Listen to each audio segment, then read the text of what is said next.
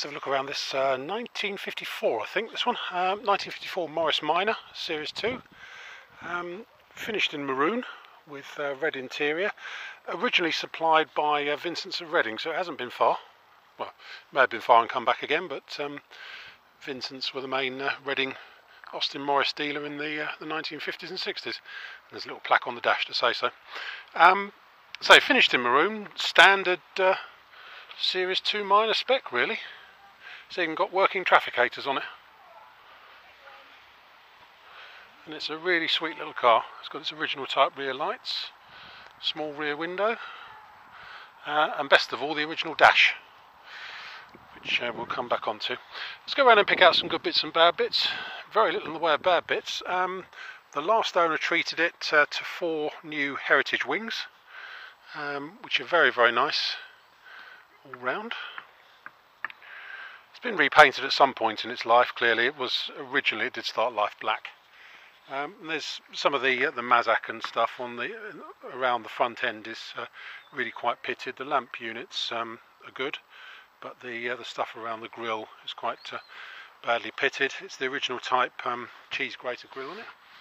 Some paint loss just down here, and we've got some paint loss and electrolytic reaction just on this section of trim along here. That's really about it. Looks very very straight down the sides. Really nice. Roof's nice, bonnet's good. Passenger door is all nice. The fit towards the back of the door could be slightly better. That may be adjustable just to get that in a bit. Interior wise, she's actually not in bad shape. I presume these are the original seats, are in quite good shape. A couple of bits of worn stitching on them here and there.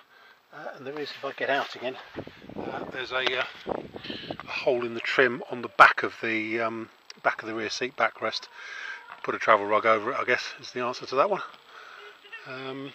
But the rest of the interior, the door cards, carpets, etc. Headlining's really good. We're actually not in bad shape. The offside rear trim underneath the window there isn't the finest, shall we say, but it is 62 years old. But yeah, the dash. So being an early minor, it's got the original Art Deco style dash on it with its Vincent's of Reading badge. Absolutely lovely.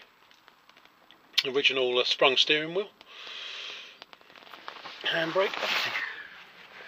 All nice in the A posts, the B posts. Seals, etc. are very good on this one. Door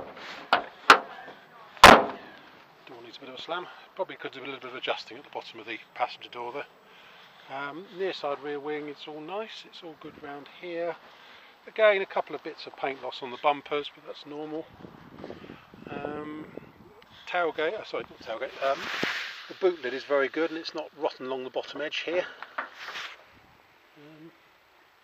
It's all nice in there. Looking down the offside.